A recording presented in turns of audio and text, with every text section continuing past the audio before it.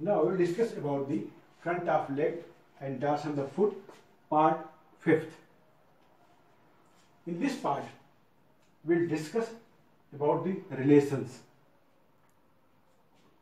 Here, in the anterior compartment of leg and dorsum of the foot, here you can see this is anterior intermuscular septum, and this is this muscle.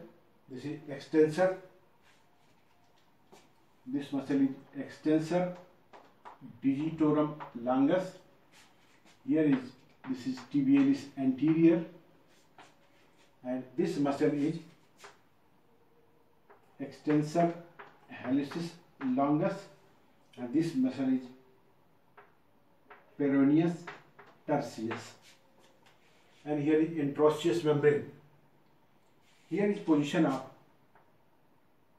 anterior tibial artery. This is position of the anterior tibial artery.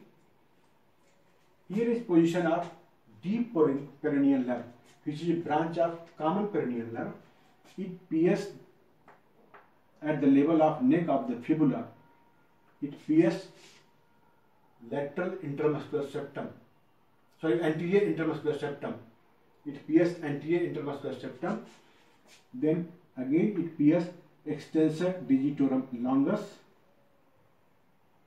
Now it comes to anterior to the interosseous membrane and lateral to anterior tibial artery. So in upper 1/3 part, its position is lateral. In middle 1/3 part, it tries to cross this. Its position is anterior. In lower 1/3 part, its position is again lateral. Here again it tries to cross this artery. This is the region why it is known as nervi hesitans. It hesitates to cross this artery, nervi hesitans. And another structure related to this extensor hallucis longus muscle cross from lateral to medial side like this.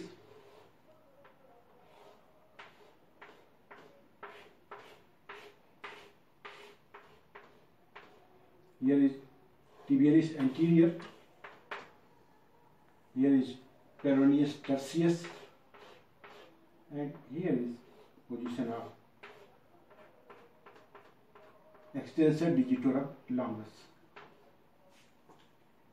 So in upper part, the relation is in upper 1/3 part, the relation from medial to lateral is tibialis anterior, then anterior tibial artery, then deep peroneal nerve, then extensor digitorum longus. In middle part, its relation is again, here is tibialis anterior, here is these two structures, which deep peroneal nerve and anterior tibial artery. Deep peroneal nerve lies anterior to anterior tibial artery.